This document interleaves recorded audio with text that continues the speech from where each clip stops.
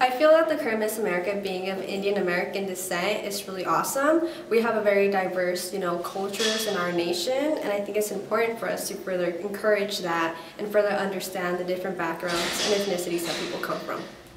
I think having the current Miss America of Indian American descent is wonderful. As the co-director of the Miss Oakland organization, it's always really interesting that the community is made up of 30% African American, 30% Indian or Chinese descent, and then 30% white, but predominantly our contestants are white. And so it's wonderful that the organization is making strides and have someone of diverse background representing them.